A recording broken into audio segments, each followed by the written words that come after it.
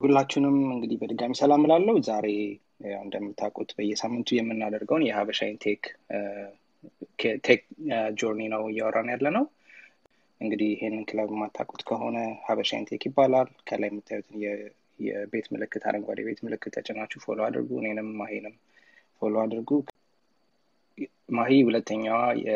ከእህቶቻችን ሁለተኛዋ እንግዳዬ ነች። በጣም ደስተኛ ነኝ ማሂን ሆስት በማድረጌ።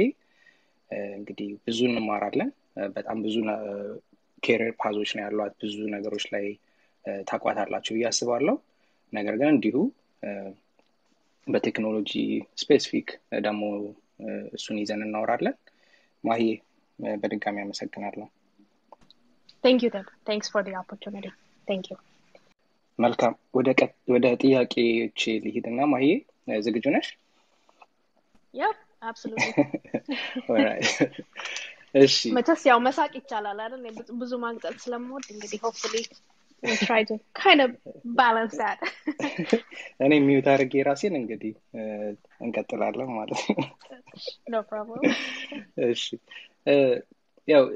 የመጀመሪያዎቹ ጥያቄዎች I think common ሆነዋል these days እና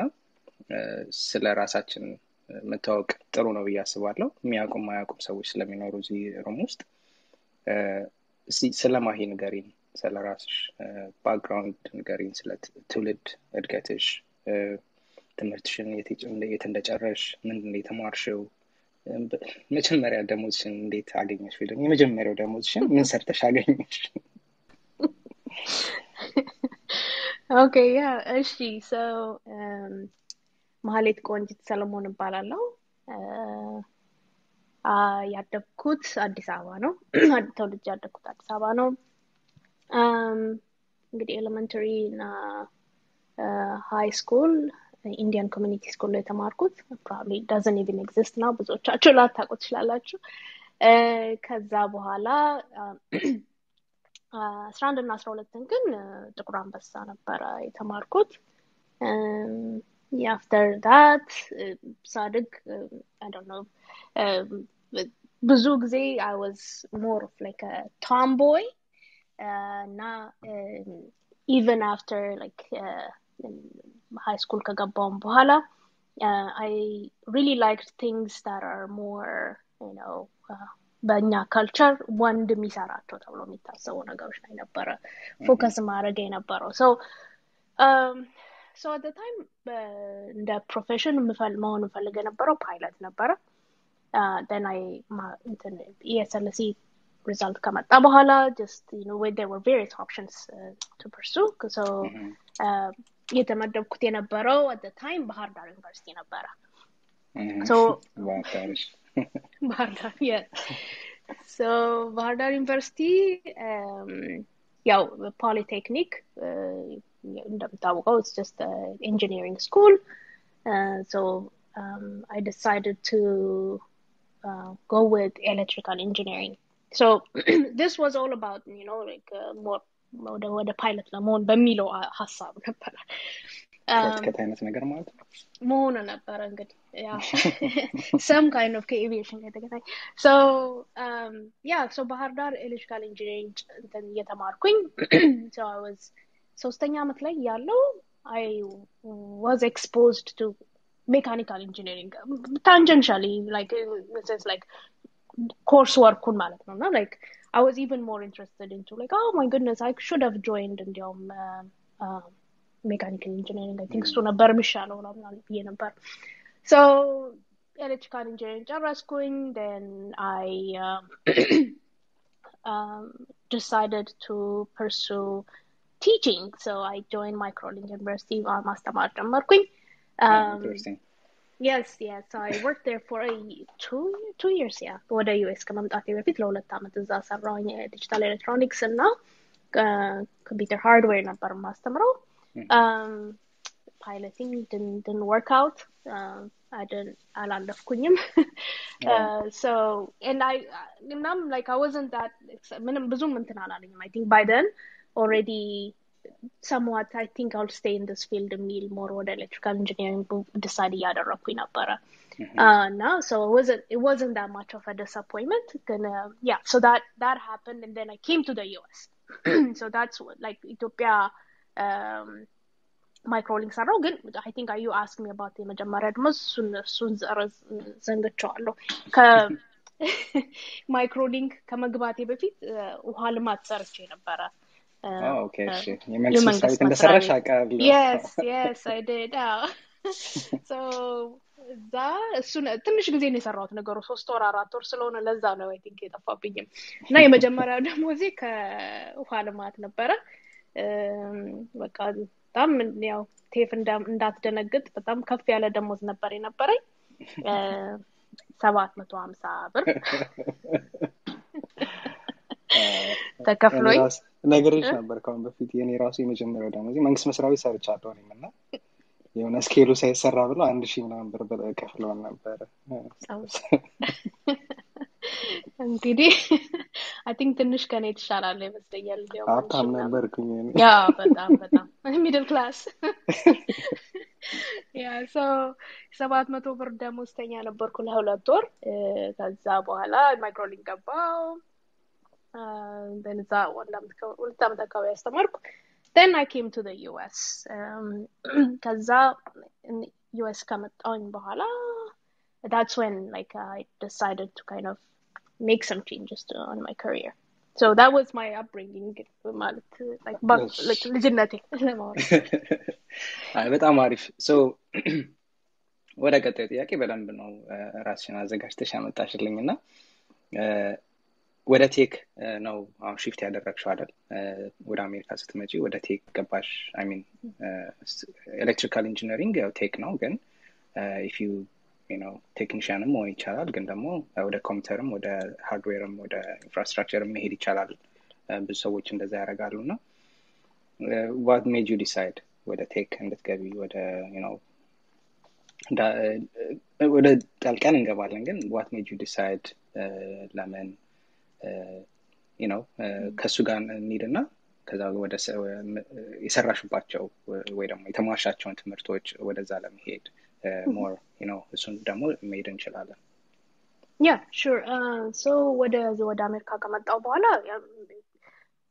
to be honest የመጀመሪያው ወደ electrical engineering ያልሄድኩበት it was more of like at the moment it was more of ስራ ያስፈልገኝ ነበር so that was how I started working on tech more ምክንያቱም ያው የኤሌክትሪካል ኢንጂነሪንግ እንትኑ ሰብፕሮግራሙ የነበረው ኮምፒውተር ኢንጂነሪንግ ነበር so I kind of ከሱ ጋር አሶሺየት ያደረገ ነገር ነበር የፈለኩት ያው እንዳልኩ ደግሞ ሞር ስራዎች ኦፖርቹኒቲዎች አሉት በቴክ ነበር ግን at that time ሞር ወደ ኢንጂነሪንግም ለመሄድ ፈልግ ነበር like ሰርቲፊኬት ምናምን ለመስራት ማለት ነው ግን ሞር ሰርቲፋይ ለማድረግ in my engineering degree so but then ወደ ቴክ ከገባሁኝ በኋላ especially የመጀመሪያ ስራዬን ሳገኝ more professionally ሆነው ዴታ ኤንትሪ ነበር የመጀመሪያ ስራዬ ግን ከሱ ወጥቼ like የመጀመሪያ serious professional ስራ ብያልኩትን ስጀምር I had to take a few trainings ያው like ትንሽ ስለ ሲስተሙም ለማወቅ እና ደግሞ familiarity to the programs like business process-ን እንደዚህ understand ለማድረግ የተለያዩ ትሬኒንጎች ምናምን መውሰድ ነበረብኝ ማጥናት in a sense like ትሬኒንጎች in the studying like certifications and those things and yeah that was how I was introduced to IT more of like a IT introduction sound more of like እንደ ስራ ያስኩት it was because at the moment it was supposed to be a transition ነገር ወደ engineering እንትን እስከምል ግን I stuck with it because it's totally different የሆነ እንትን ነው ምንድነው የአሜሪካ ሲስተም luckily introduce ተደረገ ወደ more ወደ tech እና the application of IT it was related to a big data system so so really strike an interest ከመፈልግ ማለት ወደ IT more in depth እንገባ yeah በጣም ኢንተረስቲንግ ነው so ይሄንን ከማስተርስ health information technology ከመስራትሽ በፊት ነው ይሄ የነበረው ማለት ነው oh yeah I mean because it was a ስሰራበት የነበረው ሰው የመጀመሪያ ስራዬ ፕሮፌሽናል ስራ like ብዬ የምለው ኖርትሮፕ ግራመን ከገባው በኋላ ነው። አይ ቲንክ ብዙ ሰው ኖርትሮፕ ግራመንን የሚያውቀው ከኤቪዬሽን ጋር የተገናኘ ነው። ግን እኔ የምሰራው ፋይናንሻል ዊንግ ውስጥ ነበረ። በጣም ትልቅ ካምፓኒ ነው as you know like ብዙ ኤምፕሎይ ያለው ነው። ብዙ እንትኖችም ፕሮግራሞችም አሉት። ሶ የኔ ፋይናንሻል ብራንች ውስጥ ነበረ እና ያው እንደሚታወቀው የፌደራል ኮንትራክትስ ነው የሚሰራው ኖርትሮፕ ግራመን። ሶ እኔ የምሰራበት የገቨርንመንት ኤጀንሲ የፌደራል ገቨርንመንት ኤጀንሲ ኮሞዲቲ ፊቸር ትሬዲንግ ኮሚሽን ይባላል። ሶ ቤዚካሊ የዩኤስን ትሬድ ፖሊሲዎች ኢምፕሊመንት የሚያደርግ ዲራይቭ የሚያደርግ ኤንቲቲ ነው ሲኤፍቲሲ የሚባለው እና so like a Dodd-Frank Consumer Protection Act ምንላቸው የሚወጡት ከዛ ነውና basically እነዚህ ነገሮች ግን ሲሰሩ ያው they are data driven. So he financial information from all the trade centers ወደ ኤጀንሲ መጡና ከዛ data driven የሆነ analytics ይወጣል እና based on that ነው decisions የሚሰሩት እና policy recommendations እና decisions ተላለፉት። So I was introduced to these big financial systems. So at the time Oracle ነበር የሚጠቀሙት እና በጣም ትልልቅ ዴታ ይሄ እንግዲህ this is back in what 2007 yeah 2007 አካባቢ ማለት ነው። በቃ ትልልቅ ላንድ ማይንስ በጣም ትልልቅ ማይኖች ናቸው like data centers that are out there in Oklahoma, Texas, ምናምን ያሉ ናቸውና I was lucky enough to go there and see እንዴት ትልልቅ ሲስተሞች እንደሆኑ እና back then I knew about big data ግን ምን አክል like physically ሄደ የሆነን ቦታ ስታየው እንደ ጎልድ ማይን ሲጠበቅ ስታየው just like okay like it kind of triggers የሆነ more interest እና like how valuable data is the kind of securities that I had to go through ምናምን gave me a good exposure to it. That was another seed, I guess, planted at the time, like more with the data now, with the technology, more enthusiastically. Yeah, so financial was the system that I started working in. ከዛ በኋላ ነው እንግዲህ ወደ REI systems ገባ ደግሞ I started working for health human services so the HHS ማለት ነው assume that's another federal agency. So እዛ ደግሞ ከዛ ከCFTC የባሰ more data utilize የሚያደርግ federal agency ነው እና እንግዲህ this is እንዳልኩ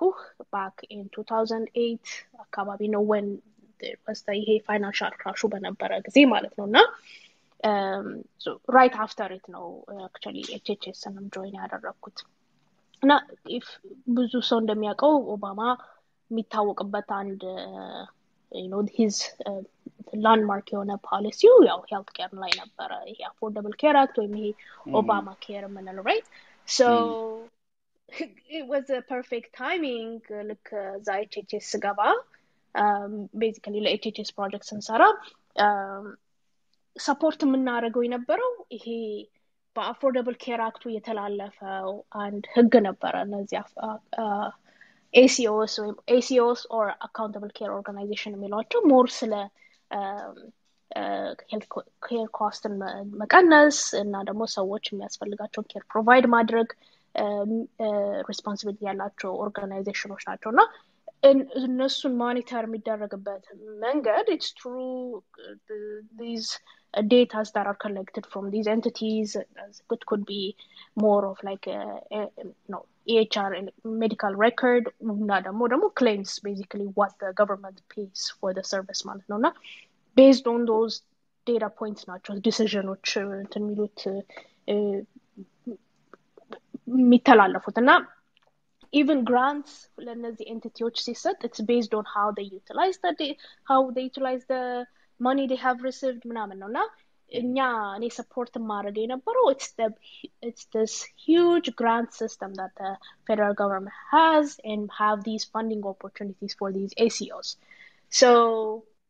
and I think and I could say so no like የመጀመሪያው like more like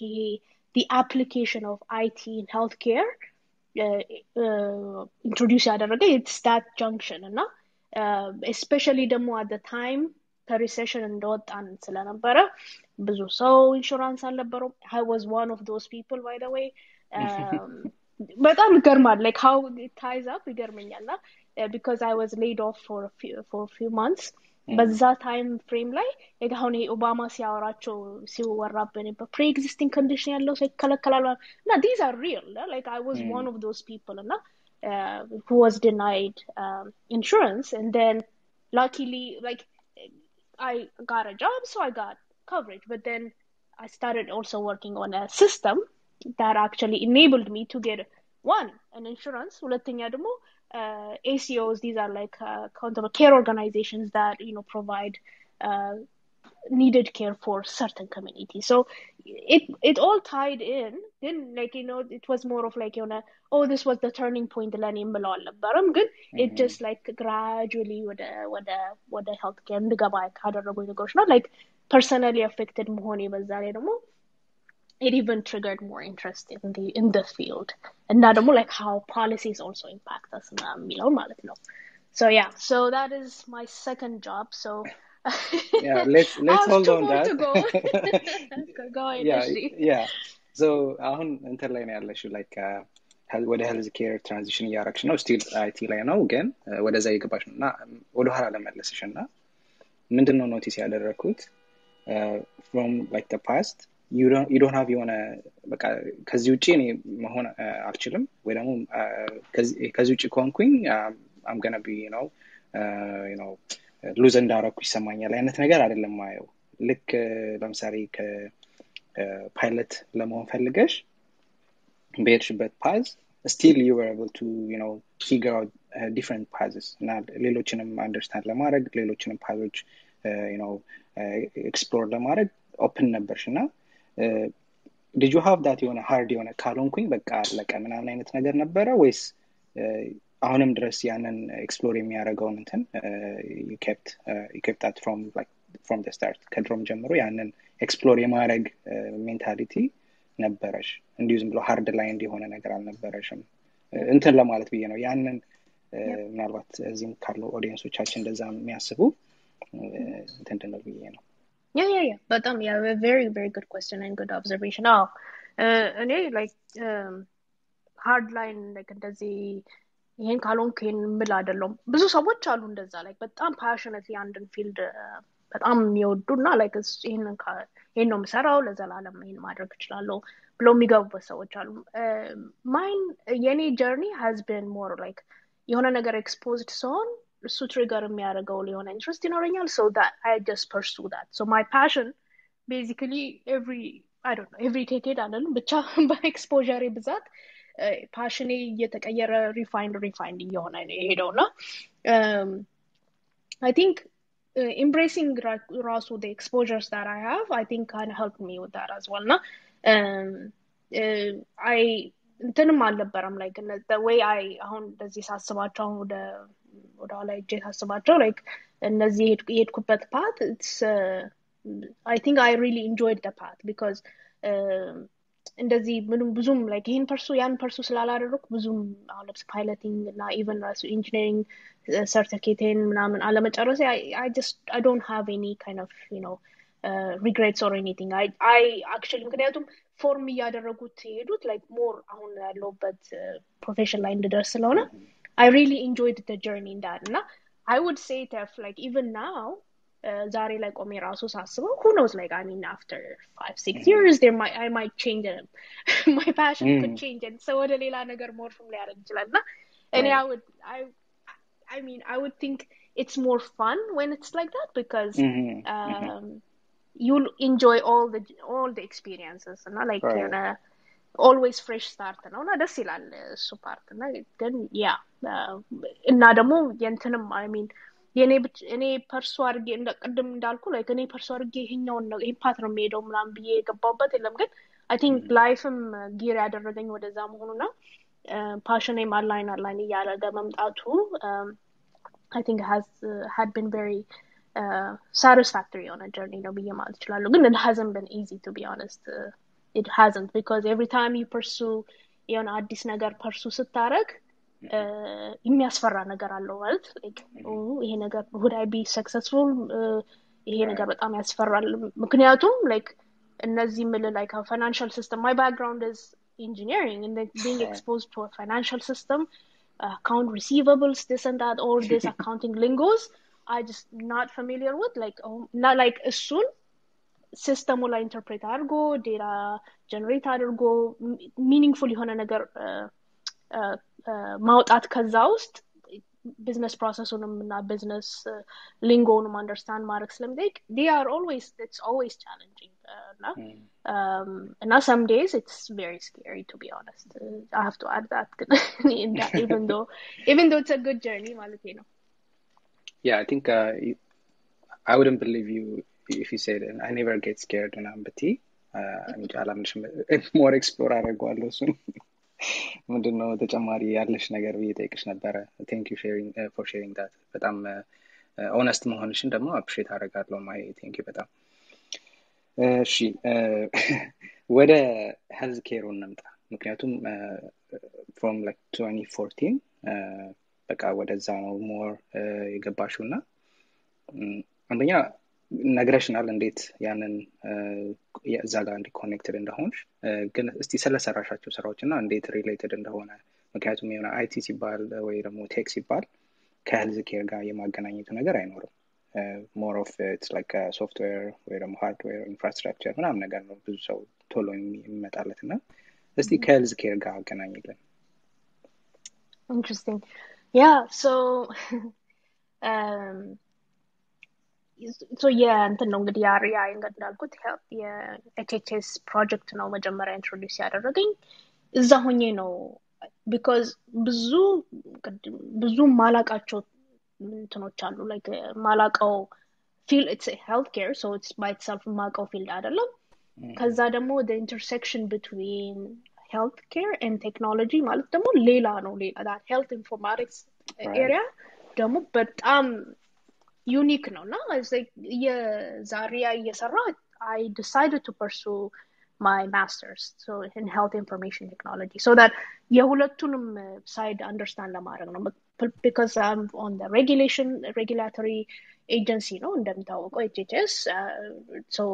እሱን part componentም understand ለማድረግ ይሄ the US healthcare landscapeንም understand ለማድረግ I needed like an actual training, right? So that's how I decided to pursue my health IT. ከዛ በኋላ while then I think ከዛ በኋላ ነው I really an actual real application of health informatics search አለው ማለት የምችለው which are like my projects with the Wisconsin it's within the Department of Health of Wisconsin ግን ያው የዊስኮንሰን ስቴት እና የሜሪላንድ ስቴት I think those are like the real projects that are related to health IT and health data, you know, like the concept also I mean ብዙ ጊዜ እንዳልከው IT by itself financial system ላይ I think ለምደነዋል መስለኛል IT ግን to healthcare ሲመጣ US is like is very advanced in that sense ግን ብዙ ይቀራዋል I mean there are so many boring details in it ብዙ የሚቀራው ነገር አለው ግን my fascination በደንብ ያው መጨመረ እየሄደው like ዊስኮንሰን ሰራቸው ፕሮጀክቶች ነበሩ so just I'll try to make it less boring ግን let me just describe how these things come Mahi, I don't think it's going to be boring because በጣም clear በሆነ መንገድ ነው የምታብራሪው. Okay. All right, so the way data is used in healthcare አሁን in the US ወይ in general አሁን ዓለም ላይ ስናይ መጀመሪያው it's to inform policy inform ለማድረግ ነው basically like population health ምናምን ስናስብ ለምሳሌ የዚህን አክል disease prevalence አለ ይባላል ወይ ደግሞ የዚህን አክል this population is at risk ሲባል እነዚህ ነገሮች they will inform the decision making and the policy the interventions that are developed, right? but then how መሬት ላይ ወርዶ ግን like what does it mean like አሁን actually ሰው ስራ ያን ስራ የሚሰራው ሰው like ሲመጣ ምን ይመስላል የሚለውን ብናየው especially like when we look at states አሁን በstate level ስናቸው these data are collected from the community. They are collected from the different stakeholders. This could be like payers ማለት insurance companies ማለት ነው ከproviders የሚመጣ ዳታ አለ so እሱ medical record ነው ከpayers የሚመጣው ደግሞ claims ነው so these እና ደግሞ ከፖፑሌሽን የሚመጣው ደግሞ እነዚህ ቫይታል የሆኑ ቫይታል ስታቲስቲክስ ዴታ ሰንሰስ ዴታ እነዚህ ነገሮች የራሳቸው ደግሞ ባዮማርከርስ ኮንትሪቢዩት የሚያደርጉት አለ ለሄልት ኬር ኢን ጀነራል like ወይም ፐብሊክ ሄልት ለምንለው ማለት ነውና when I was working with Wisconsin manage ማድረገው የነበረው it's their data that was collected from insurance companies so basically and so ሄዶ ህክምና ቦታ ቢሄድና ሰርቪስ ቢያገኝ insurance pays for it ከዛ ደግሞ የሰውየው personally ደግሞ ሰውየው የሚከፍለው አለ which is a copay so that claim will be entered in the system and that claim normally has a lot of information in it so basically ምን አይነት diagnosis ነው ያለው ይሄ ሰውዬ በምንድነው diagnosed የሆነው ምን አይነት ሰርቪስ ተሰጠው እድሜው ስንት ነው ኮሞርቢዲቲስ አለው ወይ ከዛ ደግሞ ምን አይነት ሜዲኬሽን ታዘዘለት ብዙ ነገር አለው like it's a bunch of things that are comprised in that one claim record አንድ ሊሆን ይችላል ብቻ በአንድ ቀን የሰርቪስ encounter ብዙ claims generate ያደርጋል there's a lot of things that you can get out of it ማለት ሰውየው ምን ኤጅ ካቴጎሪ እንደሆነ ምን አይነት ሪስክ እንዳለው so the insurance companies this is a gold mine basically next year how they would adjust the premiums how they would adjust their negotiated rate with hospitals እነዚህን ሁሉ determine የሚያደርጉት በዛች data so when you give that data to a state ደግሞ ብዙ ነገር utilize ሊያደርግበት ይችላል one just monitoring how payers are really ምን አይነት ሰርቪስ ነው ሰው ያገኘ ያለው ለምሳሌ አንድ ምን አይነት ኮሞርቢዲቲስ ያለበት ሰው ምን አይነት ሰርቪስ ማግኘት አለበት እንደተባለው ለምሳሌ ዳያቤቲክ በሽተኛ የሆነ ፖፑሌሽን ቢኖር ምን አይነት ሰርቪስ ነው ማግኘት ያለበት and this you're looking at an actual data looking at actual services that are provided and saying wait ለዚህኛው population you haven't provided the necessary care needun አላሟላችሁም ማለት እንችላለን ወይም ደግሞ ተሟልቷል ማለት እንችላለን you can make actually informed decision based on that so that is the actual that is the essence of having healthcare data ምንለው ለዛ ነው በቃ እንደ decision making process ዋጋ ከፍ ሲል regulate ለማድረግ meaning like healthcare cost in the US እንግዲህ በጣም popular የሆነ አጀንዳ ነው and data informed ሲሆን you can see like how expenditure እንዴት እያደገ ይመጣል እንዴት እየቀነሰ ይመጣል ሚለውን ነገር there is a lot that is basically the function of health data in general and it also depends on ለምሳሌ ወደ ሆስፒታሉ ብንወስደው አሁን ይሄ from the financial perspective ነው but ወደ ሆስፒታል ብንወስደው ደግሞ ለኬር ማኔጅመንት ይጠቅማል ማለት ለምሳሌ አሁን ቅርብ ጊዜ መንቸስም የምናውቀው የኮቪድ ነው በኮቪድ ምክንያት ብዙ ሰው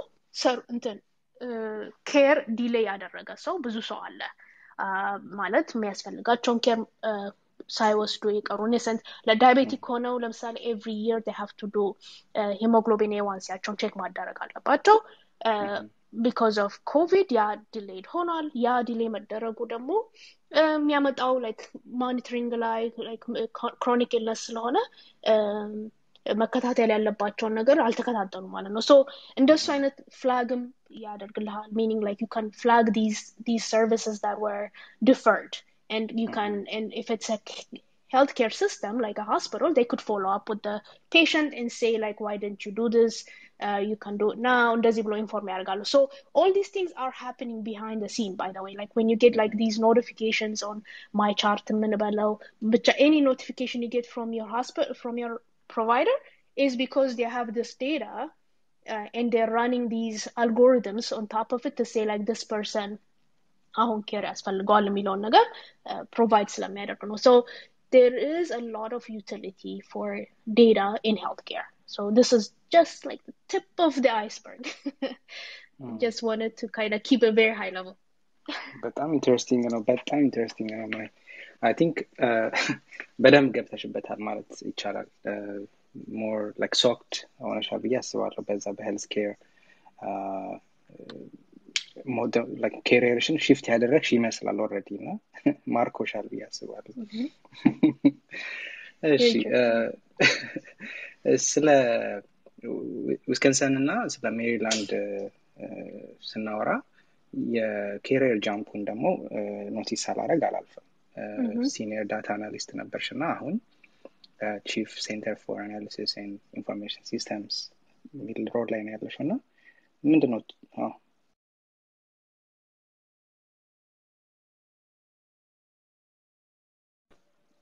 ወጥተሽ ነበር ማይ Yeah, sorry. Yes. Sorry. Yeah. Go ahead. እሺ so ምንድነው ሰምተሽኛል የመጀመሪያውን ፓርት ወይስ Yes, I did. እሺ so የኬሪየር ጃምፑንም እና ደግሞ አሁን ያለሽ ቺፍ የሚባለው ሮል ምን እንደሆነ እና ምን አይነት ሮሎች እንዳሉሽ አሁን ሼር ብታደርጊና ወደ ቀጣይ ደግሞ ጥያቄዎች እንሄዳለን Yeah, yes, it's a huge jump. Okay, so ዊስካንሰን እያለው እንግዲህ የኔ ፕሮጀክት ሁለቱም ጋር ለዊስካንሰን ስቴትም ስሰራ ለሜሪላንድ ስቴትም ስሰራ ቅድም እንዳልኩ it's called an all pairs claims database these are like huge big data initiatives states pursue and now there are only a handful of them that do that like 18 ናቸው in the US ያሉት ይሄን የሚሰሩና like yeah very እና ደግሞ አንድ ስቴት ውስጥ አንድ ነው የሚኖረው like so you can have a duplicate APCD data because it's something that the state mandates so the state collects that data እና like ከዛ ደግሞ ምን አይነት ሌየር ይጨምርበታል መሰለህ እንደዚህ በስቴት ሌቭል የሚሰሩ ነገሮች ሲሆኑ the politics side of things you know አሁን politics and healthcare cost መቆጣጠር by itself is a political agenda እኮ በጣም ግራ በሚያጋባ ሁኔታ እና there is always a pushback like የማይፈልጉት አሉና when you look at the pattern like እና ስቴቶቹ ምናምን ስታያቸው like የሆነ political lean የሚያደርጉበት ወደ አንድ direction ነው like very clear ና ከዛ ደግሞ even successfully implement ያደረጉትን ስንመለከታቸው ደግሞ like ወይም struggle እያደረጉ ያሉትን ስንመለከታቸው you know like middle leaning እንደዚህ የሆኑ ነገሮች ናቸውና my exposure working with Wisconsin I've also worked with the state of Washington to certain extent እና Maryland so እነዚህ ሶስቱ like totally different flavor ያላቸው ናቸው I'm actually also working with Indiana ግን በጣም የተለያየ flavor ነው ያላቸው with the politics side of things because pushback it all እና ማንን engage ለማድረግ እንደሚፈልግ በጣም ዳይናሚክሱ ይገርማል አሁን ለምሳሌ Wisconsin it's a purple state you know blue leaning purple state ግን ደግሞ ሬድም በጣም ሬድም የሆነ ነው now engage ማድረግ የሚፈልገው is just insurance company more የነሱን endorsement seek የሚያደርግ ነው so the existence of that claims data is always that data mart or that big data is always trying to cater certain things to that stakeholder ወደ ሜሪላንድ ስንመጣ ደግሞ it's a very democratic leaning እና በጣም very powerful now the use of data is በጣም well advanced and now state is highly influential the Department of Health is highly influential so data is used but to a larger extent in terms to make decisions to make policy changes now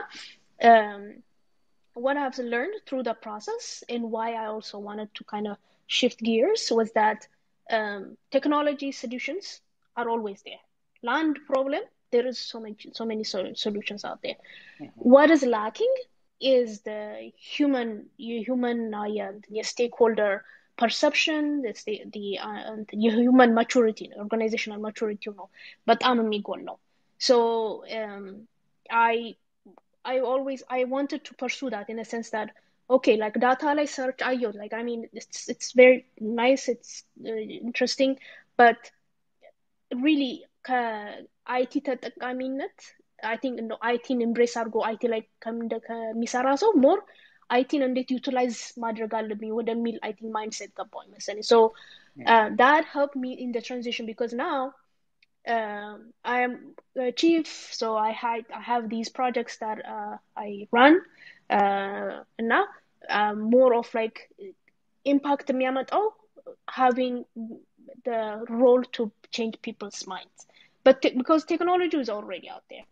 solution is already out there it's just humans like ብዙ humans buy-in ለማግኘት you just have to be in that role እና ሁሉ ጊዜ የምናየው ዳይናሚክስ አለ even with between providers and ሐኪሞች ምናምን የሆነ ብዙ like እና ደግሞ እንደዚህ policy makers so there is always this resistance so there should be someone who can translate middleman ሆኖ እነዚህ ነገሮች ትራንስሌት የሚያደርግ ምክንያቱም ኮምፈርት ነው ተጠቃሚው at the end ተጠቃሚዎቹ ዶክተሮች ወይም ኮንሱመሮች ስለሆኑ ለነሱ ትራንስሌት ማድረግ እዛ ቦታ ላይ has a big role because technology is technology anybody could produce solutions out of any of the technologies that we have out there now so that is the impetus for my transition into this role and now yeah so that I think that's what it is like making sure that people embrace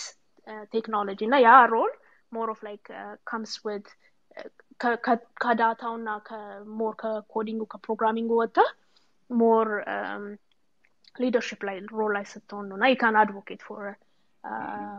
technology when you're in that position that actually makes sense የመጨረሻው ጥያቄ ላይ ደርሻለሁ ግን ደግሞ አሁን ካለሽበት ሮል አንፃር ሳየው I have to ask ኦዲየንሳችን ደግሞ 50 more than 50% are ሴቶች እና እንደዚህ አይነት career jump እንደ ኢሚግራንትነትሽ እንደ ሴትነትሽ ምን ያህል ቻሌንጂንግ ነበረ እና ምን ያህል ደግሞ አፌክት አድርጎሻል ወደዚህ ፓዝ ስትገቢ የሆነ ሬዚስታንስ ነበረ ወይ እሱን ከዛ አንፃር ብትመልሽ ይላል ደግሞ በጣም I think ሴትነትም ፕላስ ደግሞ health IT ፊልዱ እንደ ፊልድ ራሱ በጣም ኦልሞስት ኒሽ ነው ማለት ይቻላል like የሆነ በጣም APCD እንዳልኩ 18 ስቴቶች ናቸው የሚሰሩት so በጣም ናሮ ነው like ዶሜኑ ራሱና የምትሰራውንም ነገር ለሰው ማስረዳትም አንዳንዴ ይከብዳል on top of that ደግሞ ጥቁር ኢሚግራንት women የለም ጭራሽ እንዲሁም ፊልዱም ላይም ብዙም ኢሚግራንትም የለም ብዙም people of color የሉም so it needs an additional layer of thicker skin because ብዙ ጊዜ እንትን ፊል ያስደርጋል like የሆነ oh my god እዚህ ሳይገባኝ ነው እንደዚህ ቦታ ሆነ የለብኝም ነበር እንደዚህ ቦታ ላይ plus even engagement like you know there are a lot of እንዳልኩ community በጣም ትንሽ ነው እንደዚህ APCD data ላይ የሚሰራ community ትንሽ ስለሆነ you tend to meet people more frequently እና ደግሞ ብዙዎቹ ሳይሆን almost all of them don't look like you እና plus ደግሞ many years of experience ያላቸው አሉ ምናምን so it kind of becomes intimidating sometimes እና like you might feel like am I an imposter እንደዚህ ውስጥ ምናምን you start doubting yourself a lot እና the good thing is like እንደ አይነት ቦታዎች ጥሩነቱ like even ይሄ መልህ ሲስተሞች አብዛኞቹ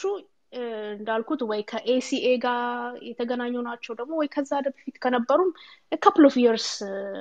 older ናቸው እንጂ like በጣም ረጅም ጊዜ ተሰራበትም አይደለም ይሄ health IT by itself it's kind of new በጣም like እንደዚህ embraced መደረግ ከጀመረ ጀምሮ I mean it is new so that by itself ሁሉም learning process ላይ ስለሆነ I think that was an advantage for me ግን being able to when I look back at things በጣም difficult የሆኑባቸው ሞመንቶች ነበሩ you know a bunch of white men ጋር ቁጭ ብሎ ማውራት ምናምን plus ደግሞ not coming from a background of I mean አስተዳደጋችንም እኛ healthcare system ይባል ነገር የለም ኮንሰፕቱ ራሱ የለምና ከኢትዮጵያ አይነት ሲስተም መጣ ይሄኛውን ሲስተም ኢምብሬስ አድርገን ላንድስኬፑን ቶሎ አንደርስታንድ አድርገን በጣም ከባድ ነው እና like it took me some time to really grasp that ደግሞ የተጻፈም ነገር ብዙም የለም you know like so but what I would say is like in any field ላለ ሰው በጾታም ምንም just be sure to advocate for yourself ነው የምለው like because that's very very important not knowing things is fine you know just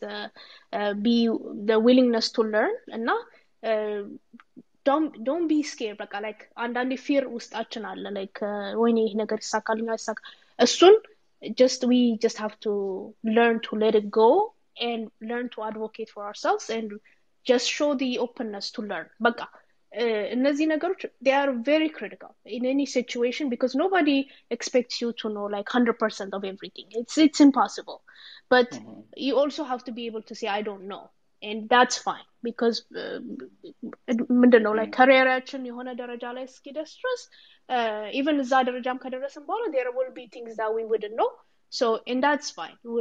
it's just a matter of like exposing ourselves to additional information and then we'll know it so yeah just being able to advocate for yourself and then being fine with not knowing really right. I think those are very important yes I think that's very smart advice I think ከኢትዮጵያ ወጥቶ ወይም anywhere ከማይታወቅ ሀገር መተን እዚህ ማናቀውን ፊልድ ማናቀውን career join ስናደርግ I think that's a valid experience share action ደግሞ ምክሩም ደግሞ በጣም I think it works for most of the people now thank you Mahi share selection yeah so ወደ መጨረሻው ጥያቄ ልሄድና ስለ digital health in Africa ትንሽ እናውራ እሱንም ደግሞ ስለ ኢትዮጵያም ደግሞ በተለይ ከኮቪድ ጋር በተያያዘ የሰራሹም ደግሞ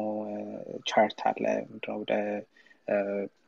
health data Ethiopian health data analytics ላይ visualization ላይ ሰራሹ ነገር አለና መጀመሪያ ስለ digital health data እናወራና በአፍሪካ ላይ ከዛ በኋላ ደግሞ ወደዛም በዛንቺም መንካት ይችላልሽ ማሂ Oh yeah. Oh, thank you. So I think አሁን ወደ እኔ passion መተናል my recent passion. Nice. That is my reason. Yeah. So Ethiopian health data እንግዲህ I mean እንግዲህ ያው እስካሁን ባወራሁት you would know like I mean my day job is just dealing with health data you know breeding health data ከጠዋት እስከ ማታ you know እና like ብዙ ጊዜ like ፊልም አድርገው የነበረው like እንዳልኩ it's my role is in claims data so I tend to kind of monitor like healthcare costs quality እንደዚህ ነገሮች ናቸውና you know educating consumers about what kind of service they should seek እና አንዳንዴ ምን ይሆናል በተለይ እንዳልኩ እንደኔ ሁላችንም እዚህ ውስጥ እንዳለ ነው ከኢትዮጵያ እንደመጣ ሰው እዛ ያለውን ቻሌንጆቹን ታቃቸዋለህ like ውስጥ ይነግርሃል like you know the kind of challenges that your people are facing and then you're working here on a system like ስለ access controlling costs ስታወራ ትንሽ የሆነ disconnect አለው like I come from a country where people don't even have access to healthcare no basic የሆነ preventive care እንኳንም ከማገኘው ጋር መጣዚ there's always a gap and I feel like you know some level of guilt in a sense like I think I feel like I have to find a way to contribute to Milon Nagar and has always been in the back of my mind in throughout my journey ማለት እችላለሁ እና more real ደግሞ የሚሆነው ልክ እንዲህ አይነት ፕሮጀክቶች ስትሰራ ነውና ክርክሮቹ ምናምን ስትሰማ አረ በጣም እኮ የኛ ህዝብ ገና like በጣም disconnected very fascinating to me and that meeting ቁጭ ብዬ ሳዳምጥና so with coming back to Ethiopian health data back in March 2020 እንደምናስታውሰው መጀመሪያ ኮንፈርም ኬዝ ነበር ከዛ በኋላ like the idea it's a conversation ራሱ በዛን ጊዜ ነበር በጣም ነበር የሚያስፈራው rightfully so ነው ደግሞ አይደለ healthcare system is very fragile So it was like wipe out ነው የሚያደርገው ህዝቡን የሚባል ነገር ነበረ በጣም like ነበርና so የኔ at the moment it was just my contribution to some capacity ያንን contribute ማድረግ አለብኝ የሚል ሴንስ ነበረኝ እና this was a good opportunity because I work with data and this is what I do for a living, so why not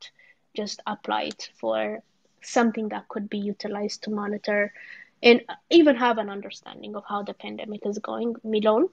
address ለማድረግ ነውና it just started out as a simple Excel spreadsheet, Google sheet ላይ maintain ማድረገው ነበረ ከዛ በኋላ ወደ Tableau I feed it to a Tableau dashboard for visualization and then it ended up being integrated into a website. So that's how it was born. It was just from a simple tweet. No? I mean, it's still work in progress, but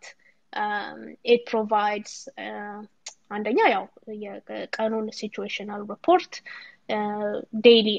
አንድ ቀን late ነው ግን still does report that. It has like a policy action section that talks about ምን አይነት policy actionዎች ተወስደዋል ኢትዮጵያ ውስጥ to mitigate the virus. ከዛ ደግሞ like some analytical charts like curve understand ማድረግ the positivity rate, where is it going, test rates እንደዚህ አይነት ነገሮች like story ማፑ ላይ እሱን ያካትታልና the whole project በቃ ራሱን evolve ያደረገ እየሰፋ ያደገ መጣ ነው then through the process since ይሄ ደግሞ like it has always been in my mind like I felt like it could expand and address more challenges within the country የሚለውን ነገር healthcare challenge ማሳየት ይችላል በሚል I started putting other domains in it like on healthcare workforce እና hospital information አለው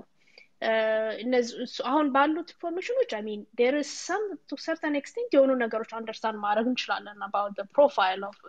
the different regions the changes in the workforce capacity ምናምን እንደዚህ ነገሮች ማየት እንችላለን ግን there is still work to be done but so just a future expansion but currently I don't know how to portray it. It's the only functioning tracker for Ethiopia, like a website. I mean, because I think the Ministry of Health የተጀመሩ ነገሮች ነበሩ እኔ እስከማውቀው ድረስ I don't think they are functional, no? Which is very sad and also an opportunity, especially in the tech ላይ ላሉ ሰዎች. It just shows that there is a huge need when it comes to digital health when IT serving in healthcare በጣም ኒዱ እንዳለ የሚያሳይበት ነውና so yeah so that is the gap it's trying to fill but we can talk more about digital health ደግሞ in Africa and in Ethiopia የሚለውን ደግሞ I think that I can expand on that. Yeah, so እሱንም ደግሞ በዛው እንትን በው ምክንያቱም I'm surprised by the way ይሄ አንቺ የሰራሽው Ethiopian health data እሱ ብቻ functional መሆኑ ይገርመኛል because it's supposed to be like we were supposed to have a working website in Ethiopia like እዛው host የተደረገ እዛው ባሉ ሰዎች like real time data feed የሚደረግ መኖር ነበረበት. I think እንዳልሽው ደግሞ it's a very huge opportunity for startups እንዳንቺ አይነት ደግሞ initiated ሆኖ ለሚሰሩ ሰዎች a huge opportunity ነውና በጣም I'm surprised by what you said እና እሱን ደግሞ ሼር ስላደረግሽን thank you. ስለ አፍሪካም ስለ ዲጂታል health data እሱንም ሼር አድርገን. Yeah, sure. So I'm currently working on my PhD. It's because of I think another exposure with Ethiopian health system in below even ስራዬ ላይ እየሰራው meaning the state of Maryland እየሰራው that exposure by itself it makes you kind of question what is happening in other countries እንደዚህ ምናምን plus ደግሞ ያደግንበት system ስለሆነ like there is always this lingering question like how I could apply my knowledge and my have some meaningful contribution overall. That has always been my እሱ ነው ያልተቀየረ passion, I think I should say. So coming back to digital health in Africa, and this is like ከኢትዮጵያ ራሱ ብንጀምር ማለት ነው የፓንደሚኩ ያስተማረን ነገር is that the whole world is connected. Not only that, አሁን ያለው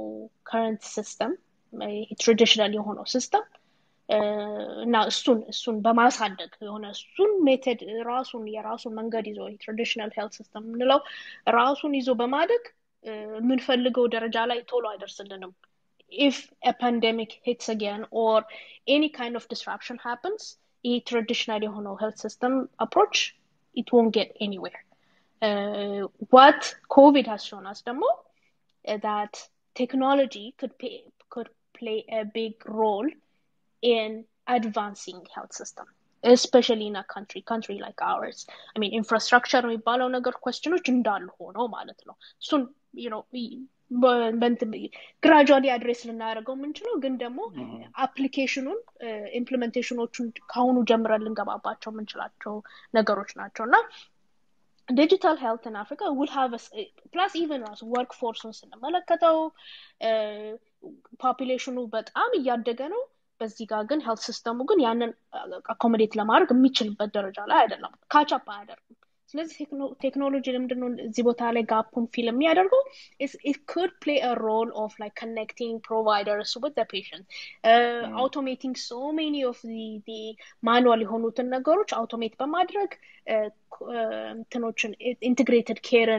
support በማድረግ በጣም significant የሆነ ሮል መጫወት ይችላል. But so why aren't things happening? Like things are not moving forward. The problem is healthcare is not a revenue generating field right now. I can start up with ለማን ትሸጠዋለህ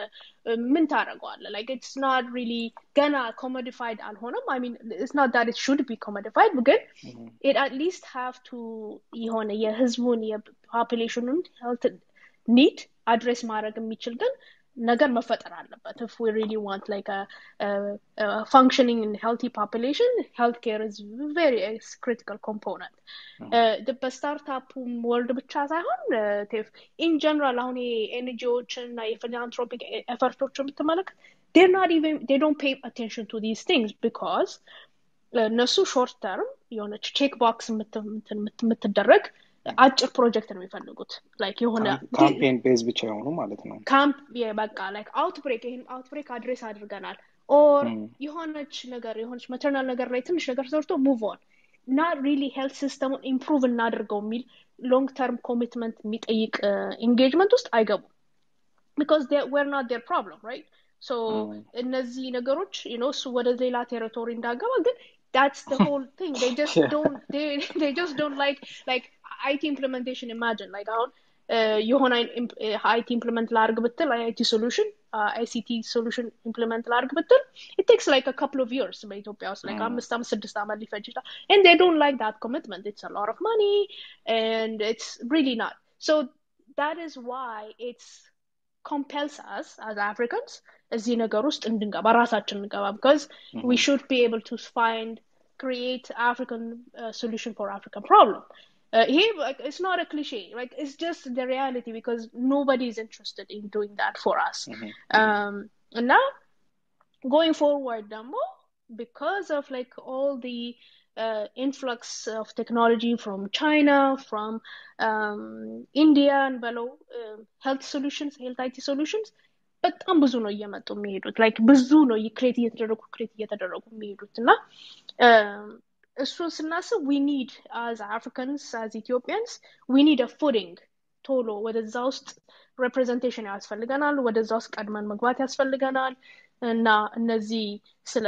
health information exchange this is HIE ምንላቸው እና ደግሞ there's a mouthful word interoperability የሚባል like where systems have to kind of talk to each other, which I think is common in other fields. these things will be the huge challenge in the future. Data privacy in below, because privacy is another big issue in healthcare ሲባል privacy ጋር ብዙ ጊዜ ወደ አፍሪካ ሲመጣ totally የሚታሰብም አይደለም እየታሰበ ያለበት ነገር አይደለምና that's why we need to have a representation as soon as possible so that we know we can advocate that individual PII identifiable information should be protected ያሉት ሶሉሽኖችም more ethically implemented ናቸው ወይ የህዝቡን እና የኮሚኒቲውን ኢሹ አድሬስ የሚያደርጉ ናቸው ወይ የሚለው ኮንቴክስት ቤዝድ አንደርስታንዲንግ እንዲኖር ያለን እኛ ነን ብዬ ነው ማስበው ራሳችን አፍሪካዊና that is why I really advocate for people who are in the IT field to kind of also see this sector as an opportunity to serve the community in below the country and there is a huge role I think for Africans and Ethiopians in that area እኛም በሀገራችን ሁሉም ብቻ ግን we need that involvement in the field ውስጥና that's why my next pursue is more digital health in Africa and being able to kind of promote this culture of health using health data in general so that is where it is Steph. well thank you በጣም ኢምፕሬሲቭ የሆነ ፓሽን ነው ይሄ ራሱን የቻለ ኬሪየር ነው እንዳልሽው በጣም ሂውጅ የሆነ ጋፕ ነው ያለው ሂውጅ የሆነ ኦፖርቹኒቲ ነው ያለው አይ ሚን ካፒታሊስት ብንሆን በጣም ብዙ ጀነሬት ሊያደርግ የሚችለው ገንዘብ ይኖራል ግን ደግሞ እንደ አፍሪካነቱ እንደ ኢትዮጵያም ደግሞ ባለንበት ኢኮኖሚካል ስታተስ ስናየው we need በጣም ብዙ ኮላቦሬት መደረግ ያለበትና ብዙ ኢንቨስት መደረግ ያለበት ነገር ነው ብዬ አስባለሁ ምናልባት ወደ ኦዲየንስ ጥያቄ ከመሄዳችን በፊት እነዚህን ሁለቱንም አሁን ኢትዮጵያን ሄልዝ ዴታ እና ስለ ዲጂታል ሄልዝ ዴታ አፍሪካ ስታስቢ ወይም እሱ ላይ ስትሰሪ ኮላቦሬት የምታደርጋቸው አሉ ወይ ቮለንቲር የሚያደርጉ ወይም ደግሞ in what form are you working with others በእነዚህ ሁለቱ yeah so currently like ዳታውን የሚያስገባልኝ ልጅ I don't know he's a Gondar University colleague now he's in public health and we're seeing some like health informatics is በደንብ እያደገ ነው which is a plus ግን like in terms of the future ብዙ I see ብዙ ኦፖርቹኒቲዎች አሉ when it comes to creating myself focus ማድረግ ፈልገው like more of like creating the culture no you know like because most of us would know ለሆነ ነገር solution I think a lot of technology could come up with the solution but ችግሩ የሆነው ምንድነው especially even በኢትዮጵያ ስታው ዳታዎቹ አሉ ግን they exist in fragments የሆነ ፕሮጀክት አለ እዛው ተሰርቶ ቁጭ ብሏል እዛኛው ሌላ ፕሮጀክት አለ እዛው ተሰርቶ ቁጭ ብሏል but if we bring in these data together ሌላ የሚነግር ኢንፎርም የሚያደርግ additional የሆነ insight አለ about the health system and the health system challenges so putting a value in that and bringing in data together to make informed decision I think it's going to be critical in the future not just in healthcare in other fields as well so that's what I see as a future for Ethiopian health data more expanding on its diversifying the different the types of data that is captured and looking at also social determinants of health I know this is like more healthcare jargon no again it's more about like how people live ምንድነው social statusቸው ምንድነው behavioral የሆነ if they have behavioral issues what are those እነዚህ በቀላሉ በሰንሰስ ዴታ ኮሌክት የሚደረጉ ናቸውና ይደረጋሉ it's just that they exist in silos እና እነዚህ ነገሮች አንድ ላይ በማምጣት understanding the population health and improving the health outcome I think it's going to be very critical and it's going to be critical it's just that I want people to also come on board and like እንዲህ ነገሮች ላይ focus ብናደርግ I think we'll address a lot of one portion ብንልም ለምሳሌ ትምህርት እንደዚህ ናቸው ለሰው ልጅ አስፈላጊ ነገሮች ብንልም መጀመሪያ ነገር ግን የሰው ልጅ ጤና ነውና I think we can have a meaningful contribution if we focus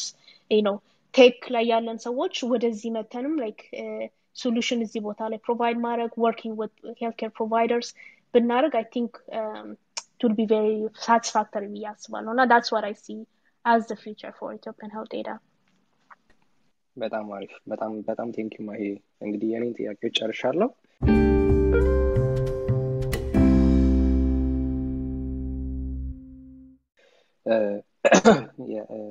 አንድሬዚንጉን አሁን ከፍተዋለሁ። አንዳንድ ጥያቄ ነው ብንጠይቅ አሪፍ የሚሆነው ብዬ የማስበው ከጊዜ ማጠቃቀምና ለሁሉም ሰው እድል ለመስጠት። አንድ ግን የመጣልን ጥያቄ አለ ሰው እጁን እስኪያወጣ ድረስ። ቹቹ እንዴት ነው ጊዜሽን የምታብቃቂው ብላሻለች። እስቲ እሱንም እየመለሽልን። እሱ ዋከሞል ነው። I don't know. I think I just try to stay focused for certain days, for certain hours a day. And not because this is my passion. አንዳንዴ passion ሲሆን ምትሰራም አይመስልም እና like because this is my passion, I really don't feel like I'm working in most cases. አንዳንዴ like I feel like I'm relaxing, so that part it has helped me a lot.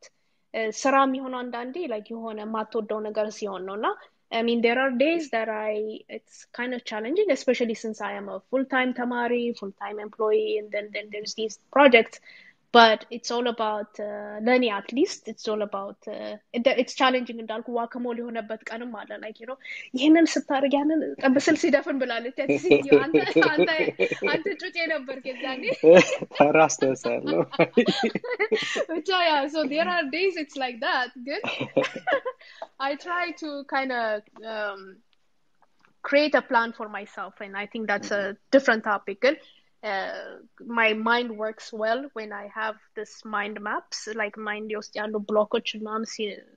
visualize mark settle. I function well, so I do that. So I have these programs that I come up with every Sunday, and then that kind of gears my week. So that's how I do it. But you know, it's not a Bible. It's not a there's always a slip up. So that's how I manage to do. All right, thank you, my Sunny. Sorry. ጥያቄሽን አቅርቢልን። Thank you. Hi, Mahi. I'm glad ከመጀመሪያው እንደነበርኩ ማሂ እንዴት እንደምወዳት ታውቃለች. And I know why. ዛሬ ደግሞ በደንብ ተገለጸልኝ ማሂ. I think your passion is my passion as well, and thank you that you shifted to the healthcare system. healthcare ላይ ያሉትን ነገሮች መስራት ዴታ ላይ መስራት መፈለግሽና እዚህ መምጣትሽ you have no idea how grateful I am, because ያው በትልቁ አፍሪካን ብናይም እንኳን ግን ከኢትዮጵያ ስነሳ we really need እንዳንቺ አይነት ሰዎችን ያለንን የዴታ ሲስተም which ላንች አልነግርሽም። እኔ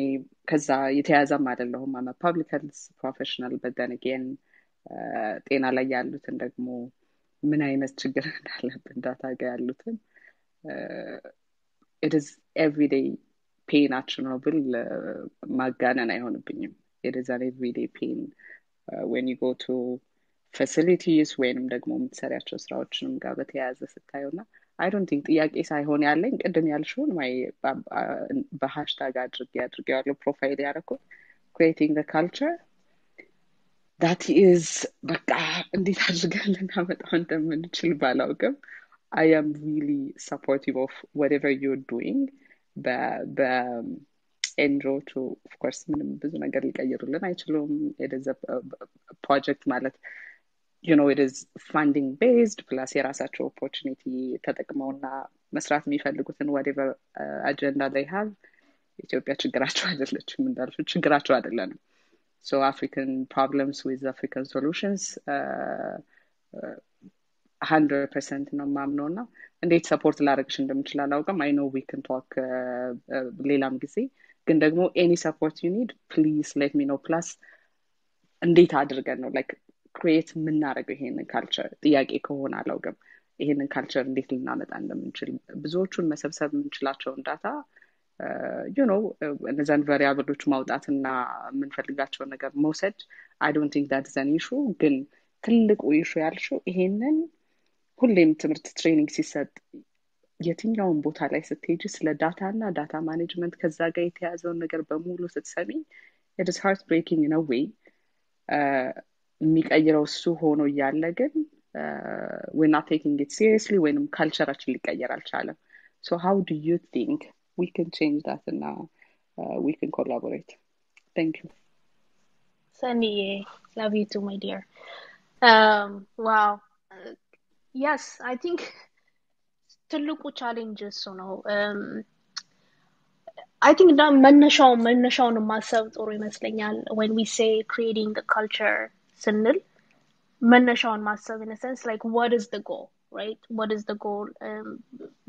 ባሉን ሪያሊቲዎች ዙሪያችን ያሉ ሪያሊቲዎች አሉ አይደል አሁን ቅድም ያልሻቸው ሰኔ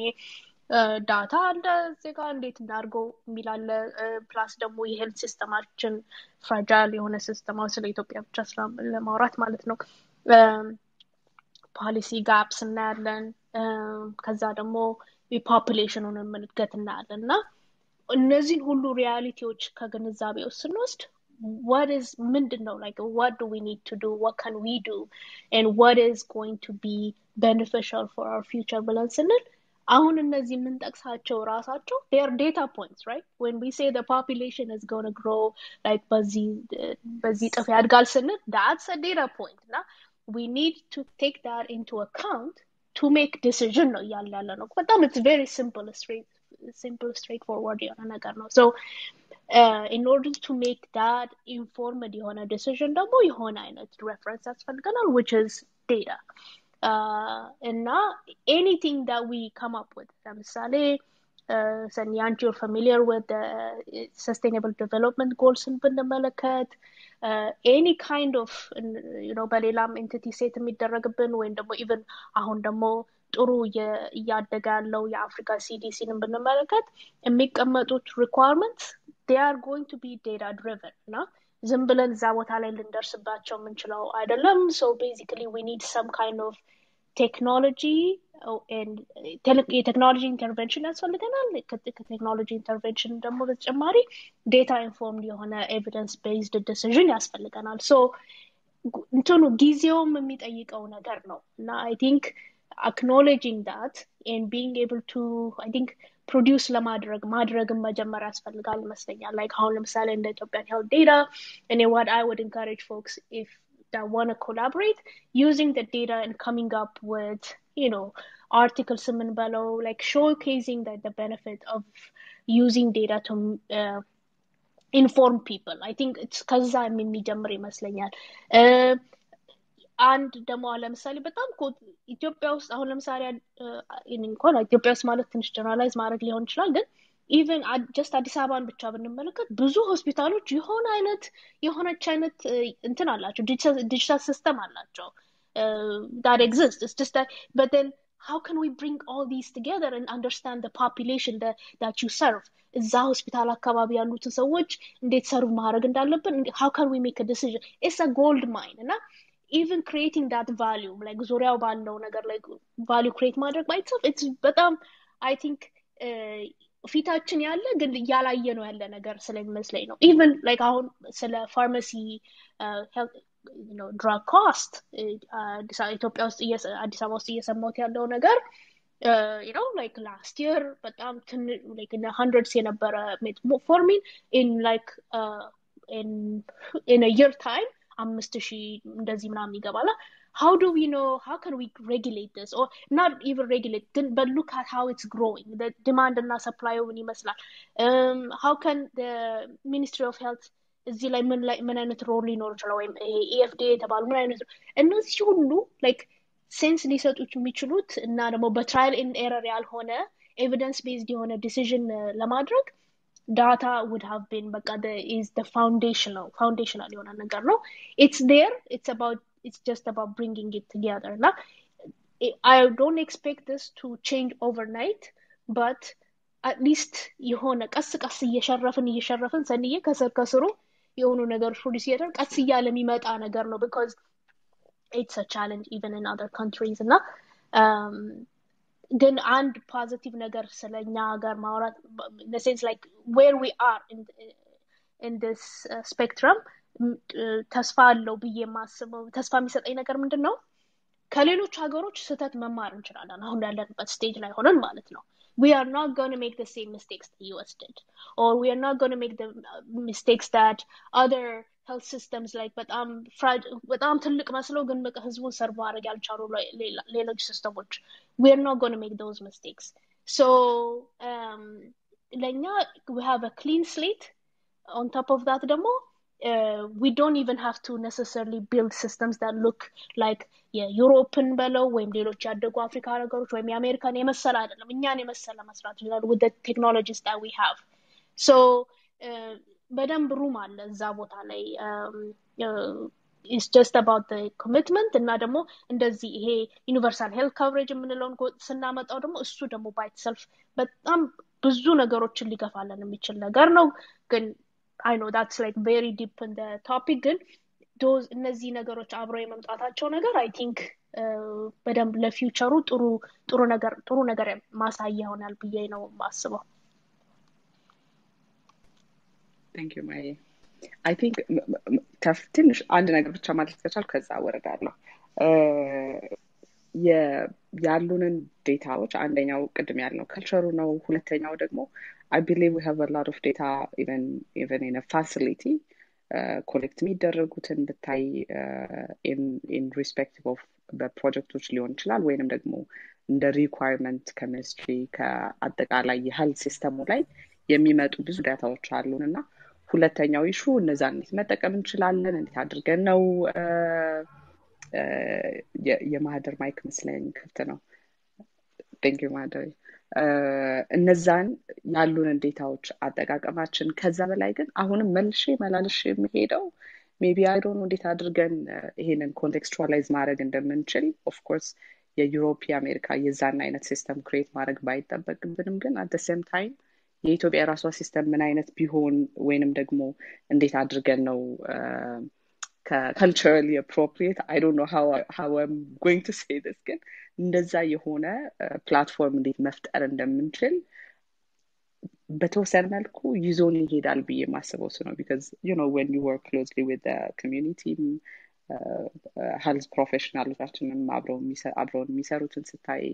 and then all the frustration ከዚህ አንፃር ያለውን ክፍተት I don't know it is so much troubling because I believe data is the first thing that you start with changing things ይሄን አለኝ ስትይ ነው ወይ የለኝም ስትይ ማስታወቂው ነው ከዛ የሚቀጥለውን ማወቅ የምንችለውና I believe we will have የራሳችን የሆነ way out ይኖረናል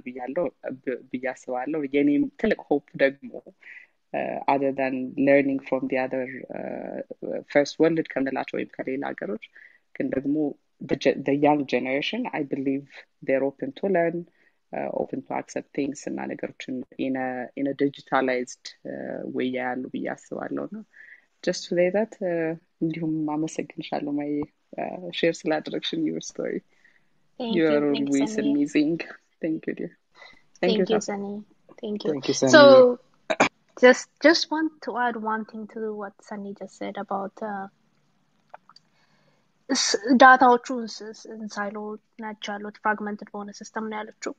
ቅድም የሚያልኩት ነገር አንድ በጣም ሲምፕል ኤግዛምፕል እንጋራችሁና በኢትዮጵያን ሄልት ዴታ ላይ I was health workforce data it's just you know high level now probably it's a bit outdated too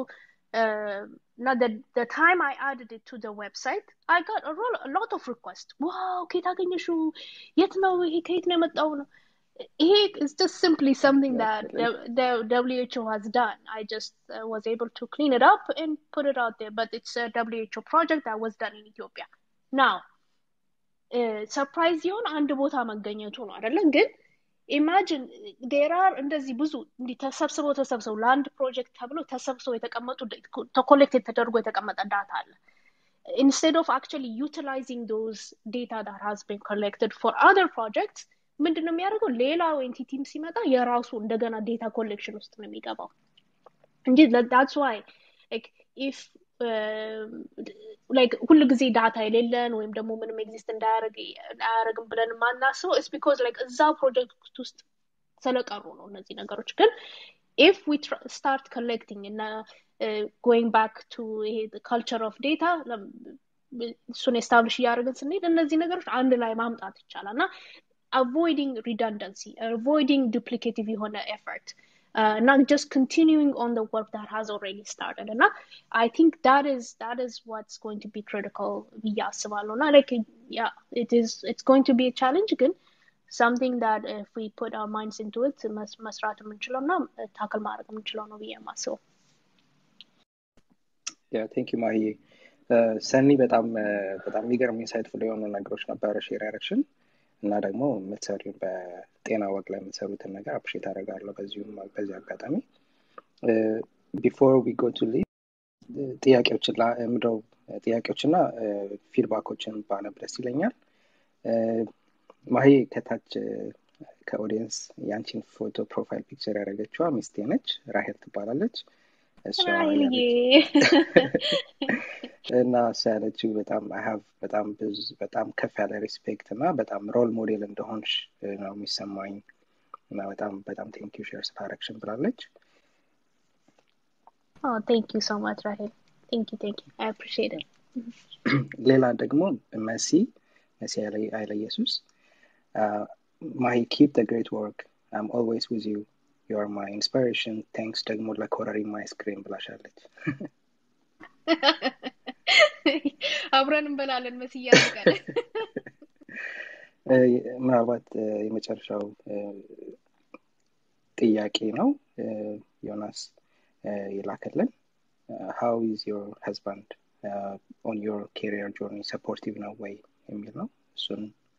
ብትመልሽልና ወደ ሊዝና ወደ ማህደር እንሄዳለን። ቀጥላለን። Thank you so much. Yes, I think በእኔ ምክንያት ፌመስ ሆኗል መሰለኝ እሱ።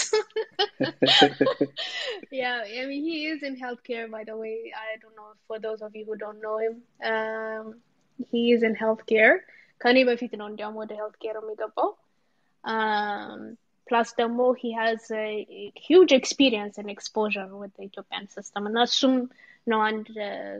has really helped me in terms of like instilling my passion, especially አሁን በኢትዮጵያ ጋር ያለው ነገር በደንብ እንደ outsider ብቻ ሳይሆን ምክንያቱም I really consider myself an outsider system ውስጥ ሰርችን ስለማላቅ ግን በደንብ I think ቶሮ የሆነ understanding እንዲኖረኝም like being able to kind of navigate even like the agencyዎቹን እንዴት understand ማድረግ እንዳለብኝ ምናምን he does really help me with that. Yeah, it's very foundational to my passion, our current passion. Current passion. So yeah. Perfect. Please go ahead. Hi Mahi, hi Tef, እንደምናችሁ everybody. Hi Mahi, በጣም ደስ ብሎኛል በማየቴ አንቺን. You know how much I love you. You're an amazing person. I'm so glad that you exist and you teach us a lot. And even though you're much younger than me, I consider you my mentor. So ተፍም ስጠይቀው ነበረ ወንዶች ብቻ መጣህና እንዴት ነው ለነገሩ ሴቶችን እኮ አሉ በቴክ ስለው ከዛ the next day or two you popped up, so I'm so glad that happened. እና anyway እኔ እንኳን ስለ ቴክ ምናምን ብዙም ላወራሽ አይደለም የመጣሁት ግን ስለ ቪጋን ነሽ እና ቪጋን የሆንሽው ለምንድን ነው? የቪጋንም እንትን አለሽ መሰለኝ ፔጅ አለሽ እና ያንን ስለሱ ሼር ብታረጊኝ ደስ ይለኛል። You're going to get me in trouble, Liz. Thank you so much. Thank you, Liz. I really appreciate it. ደግሞ ይሄናንም ሩቅ አይደለንም እኮ እንደዚህ አታራርቂኝ። So እንግዲህ ቪጋን የሆንኩት is for the animals. Animal cruelty and avoid ለማድረግ ነው. I feel like I believe in justice. I believe in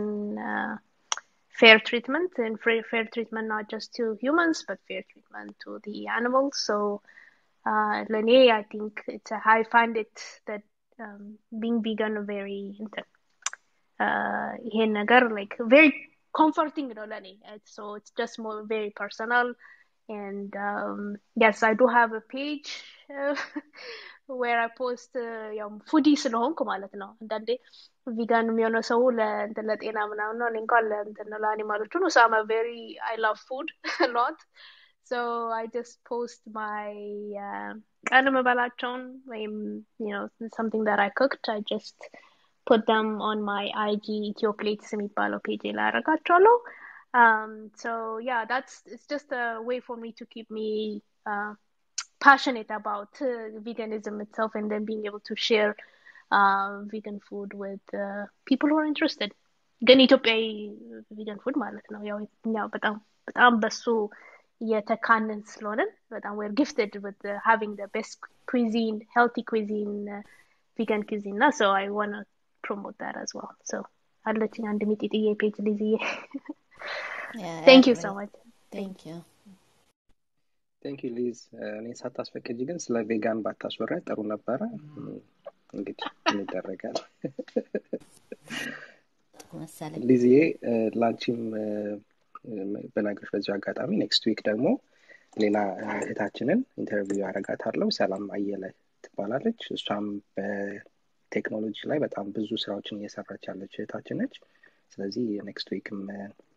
ጆይን እንድታረጉን በዚህ አጋጣሚ ለመናገር ፈልጋለሁ። Thank you Liz. Mahlet, please go ahead. ሰላም ይሰማል? ይሰማል። Yes. እሺ እንደምን አመሻችሁ። ማህሌት thank you for the experience sharing. በተለይ ከኮቪድ ጋር ያሉትን የዳታ ፖይንትስ እና ቪዥዋላይዜሽኖቹን ተከታትያቸው ነበርና I have one remark and a question. ዳታ ድሪቭን ዲሲዥን ለፖሊሲ ብቻ ሳይሆን ለብዙ ነገር ይጠቅማልና አንዳንድ ኤግዛምፕል ዝም ብዬ ለመስጠት ያህል በትምህርትና በሄልዝ በጣም አናሎግም ቢሆን በጣም ኢንቴንሲቭ የሆነ ዳታ አለ። በጣም በሚገርም መልኩ ፎር ይርስ የሚሄድ በጣም ለቪዥዋላይዜሽን በጣም የተመቸ ዳታ አለ። ሚኒስትሪ ኦፍ ሄልዝም ጤና ቢሮዎችም ምናምን በጣም የሚገርም ዳታ አላቸውና ከነሱ መካከል አንደኛውን ኤግዛምፕል ብሰጥ በከተማ ኑሮ ውስጥ ከ10 በሽታ 9ኙ ነን ኮሙኒኬብል ነው። የመንግስትና የሌላ መንሰራቸው ፎከሳቸው ወደ ሌላ ነው የሚሄደው። በዳታ ሾውስ ነን ኮሙኒኬብል ነው። ስለዚህ ሃይፐርቴንሽን የከተማ በሽታዎች የሚባሉ ሰው ለነሱ የፖሊሲና የፕላኒንግ ሶሉሽን ያስፈልገናል ማለት ነው። ከሄልዝ ጋር እንድታገናኝልኝ ስለፈለኩኝ ነው።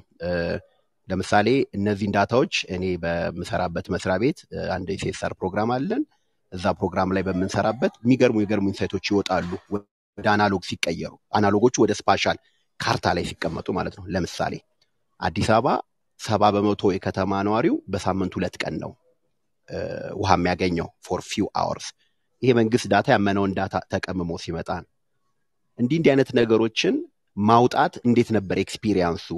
ለምሳሌ ኮቪድ ወይ ተጋኗል ወይ አልተጋነነም ወይ ምናምን የሚል ጭቅጭቅ ስለሚመጣ ማለት ነውና እንዲህ አይነት seemingly sensitive የሆኑ ግን ዳታው የማይዋሻቸው ነገሮች what's the best way to present it? ሰዎች ስለሚያኮርፉ ወይም እዛ ቦታ ላይ ያሉ ሰዎች ስለሚያኮርፉ ዳታውን ላለመቀበል ስለሚፈልጉ። ሌላውን ለምሳሌ ካምፓኒስ ላይክ ቱሌን ሄልዝ ላይ በጣም ቅጥቅጥ ያለ ብዙ ዳታ ነበራቸው እና ይሄንን በጣም ወፍራም እና ክሩድ የሆነን ዳታ ወደ ቪዥዋላይዜሽን ቢቀየር ብዙ ፖሊሶችን ያስቀይራል ብዬ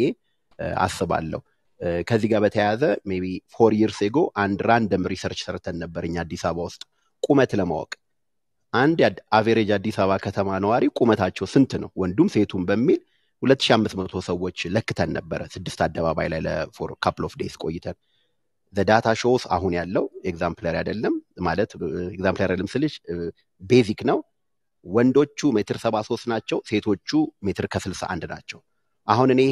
ይሄ ዳታ ከጤና አንፃር ብዙ ከማልኒትሪሽን ምናምን ሊነጋገር ይችላል ሰው። እኔ ግን የሚመለከተኝ ከወንበር ስታንዳርድ ጋር፣ ከልብስ ስታንዳርድ ጋር፣ ከሃንድሬል ስታንዳርድ ጋር ከምናምን ጋር የራሳችን ስታንዳርድ ወደ ማውጣት ፑል ያደርገናልና ይሄንንስ እንዴት ከዚህ ጋር አብረሽ ብታስቀምጪው ሌላ እንደ ኢንቪቴሽንም እንደ ኮላቦሬሽንም እንደ ሐሳብ ልሰጥ ፈልገው ከሌሎች ነገሮች ጋር ኦቨርላፕ ስናረጋቸው ሌላ ኢንሳይት ይዘውልን ይመጣሉ ለምሳሌ የሄልዝን ዳታ ከትራፊክ ጋር ወይ ከውሃ ወይ ከፖፑሌሽን ጋር ወይም ደግሞ ከመናምን ጋር ኦቨርላፕ ስናረጋው ሌላ ኢንሳይት ይዘው ይመጣሉና ይሄ ነገር ሌሎች ሀገር ተጠቅሞታል ከምን የመጣ ሬዚስታንስ ይመስልሻል እኛ ጋር እነዚህ ነገር አናምናቸውም አንፈልግም ወይ የምናጋነን ይመስላልና በዙ ዙሪያ አርገሽ ሌሎች እኔ በሌላ ልልክልሽ ይችላልው አዲስ አበባን ስለሆነ በዛት መከታተለው እዛ ላይ ኦቨርላፕ ተደርገው የሚመጡ ብዙ ዳታዎች አሉ so these are the important things that we need to focus summary ሰሞኑን ዜና አይታችሁ እንደሆነ 3.6 ቢሊዮን ብር ዶላር እስከዛሬ ተሰምቶ የማይታወቅ ገቢ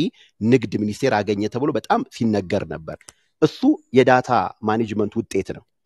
ማጋምን አለ ሶርሱ የት ነው ያለው ማን አምጥቷል ስንት አምርቷል ስንት ሸጧል የሚል በጣም ሳት የላሱት ልጆች ወጣቶች ወጥረው ይዘው ዳታውን ማኔጅ ስላረጉና ቀድሞ የምንድነው የፖሊሲ ሜከርስም ሆነ የአድሚኒስትሬቲቭ ሰዎች እርምጃ መውሰድ እንዲችሉ ስላደረጉ ነው ይሄ 3.6 ቢሊዮን ዶላር የደረስ ነው በሌላም ኢምፓክት ብቻ አይደለም ሌሎች ፖሊሶች እንደተጠበቁ ሆኑና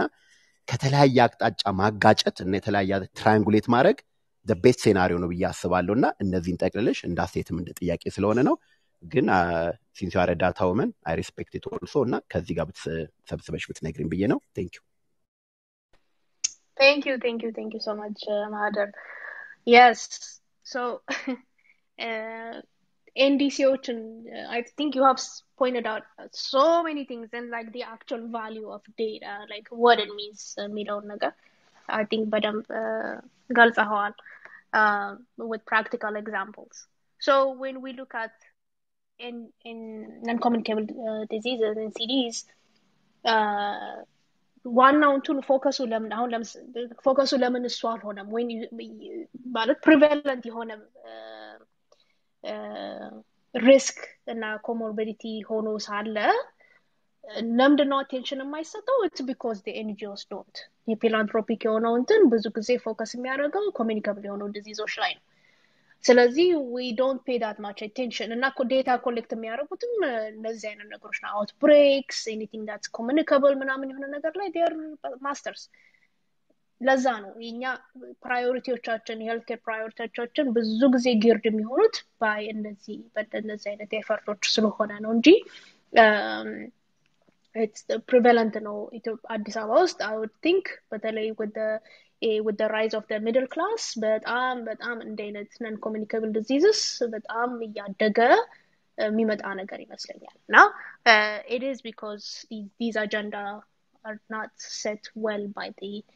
these philanthropic world እና ደብዴቾንም እንደዚህ እንምላቸውንም ነገሮች ለነሱ ፕራዮሪቲ ስላልሆኑ ነው ሌላው እንግዲህ ይሄ the use of social determinants of health ቅድም ያልካቸው ይሄ ትራፊክን በለው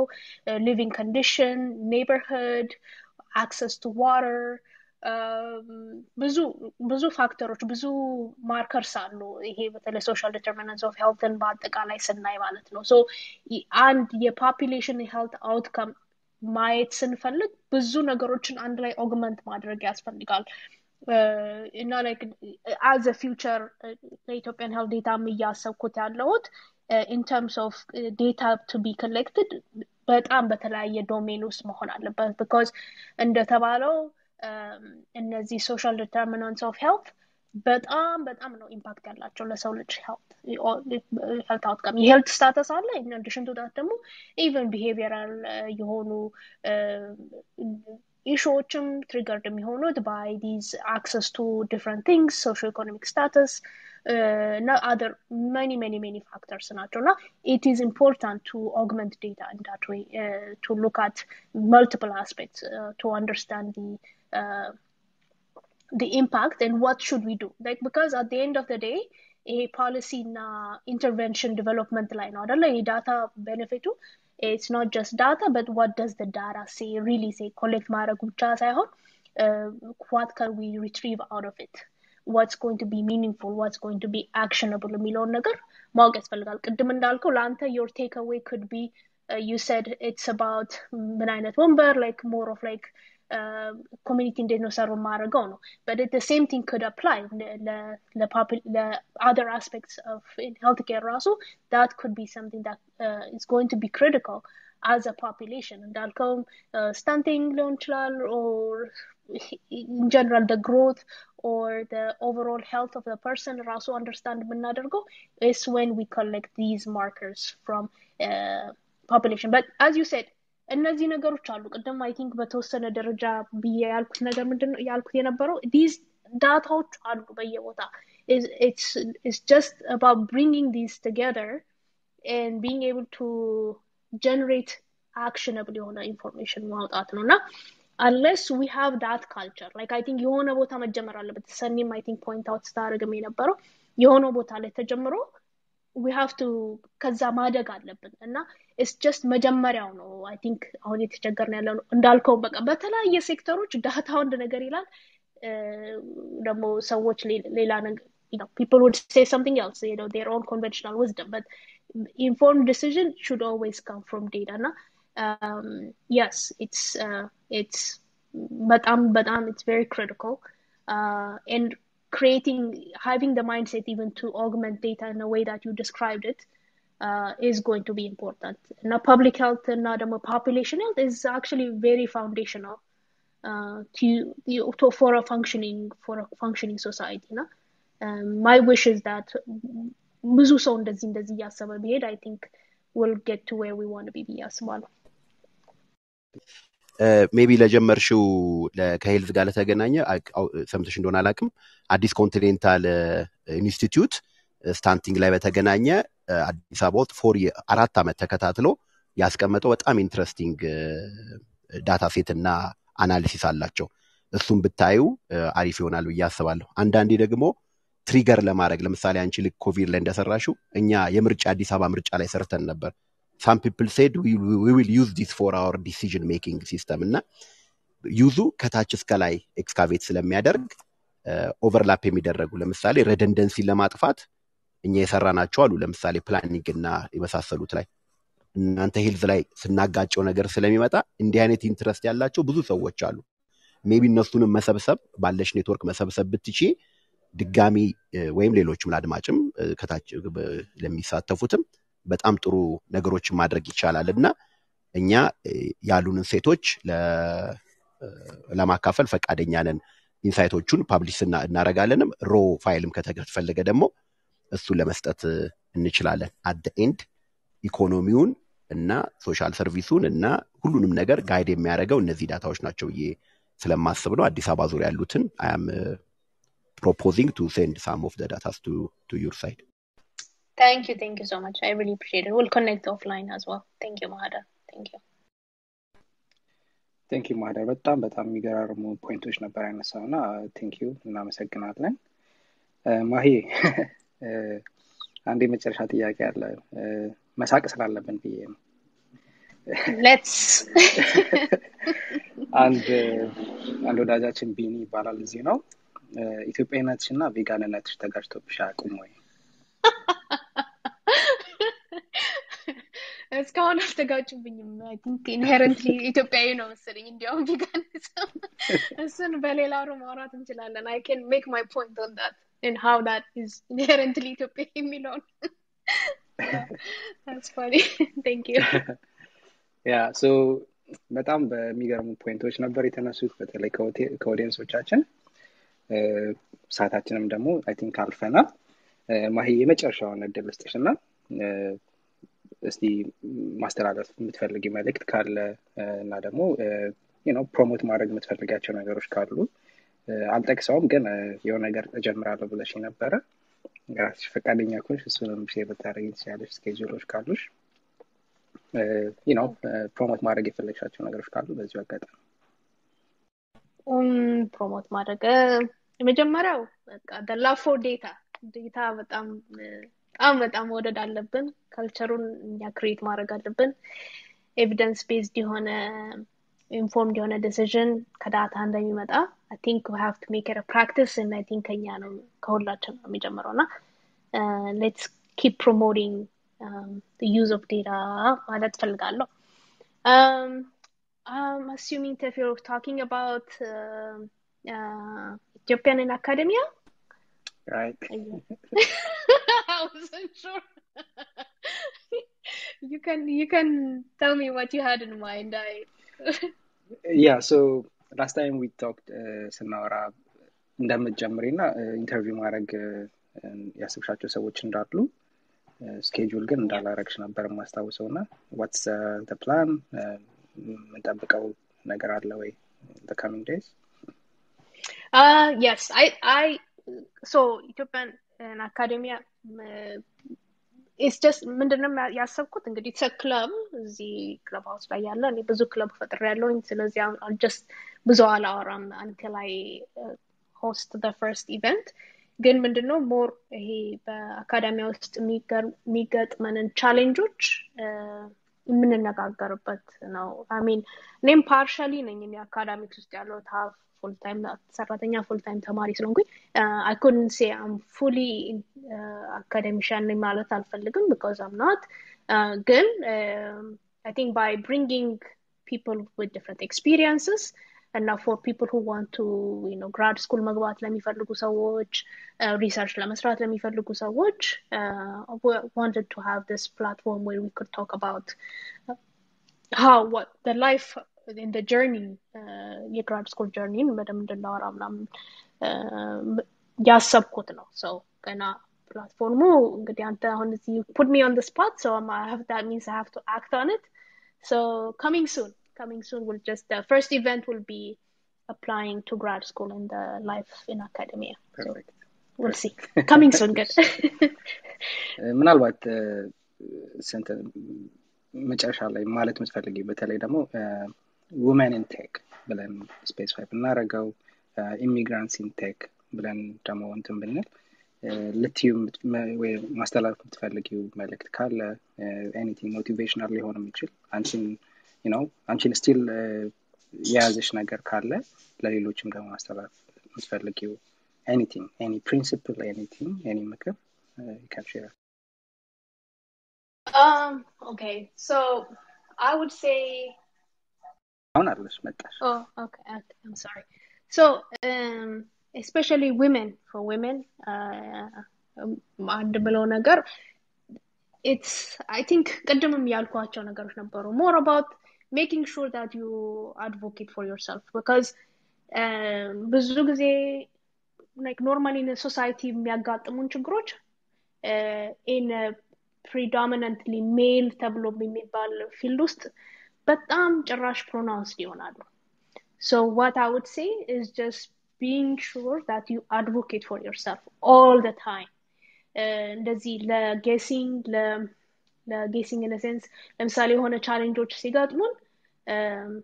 we shouldn't just leave that for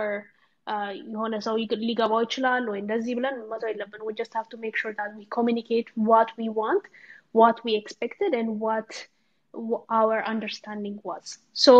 always being able to voice ourselves and now